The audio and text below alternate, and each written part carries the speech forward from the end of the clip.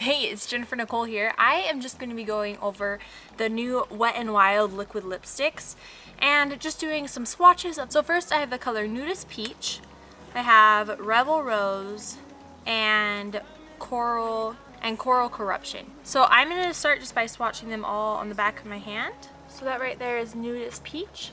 And right here we have Rebel Rose, and this last one right here is Coral Corruption. So I think today I'm gonna go with Nudist Peach, and I'm just gonna apply that on my lips.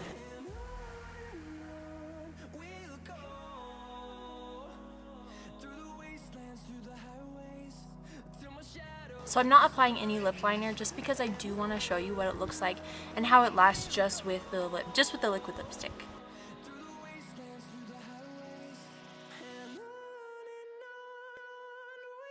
So that's how one coat looks. I'm going to let it kind of dry down and then I'll apply another coat. Just like the rest of my face, I have really dry lips, and so having a product that's not too drying is really important to me. I have tried these out a few times just because I wanted to give you a really good, honest review, and I wanted to kind of have some background to it. I feel like first impressions can often just be wrong. So I definitely feel like they build really well and they dry down really nicely too. They're not the most comfortable liquid lipsticks that I've tried, but they are quite comfortable, and for being transfer proof, I'm really happy with them. Okay, so I will check back in with you and let you know how this holds up throughout the day. Hey, so I am back. I have had this lipstick on for 7 hours now.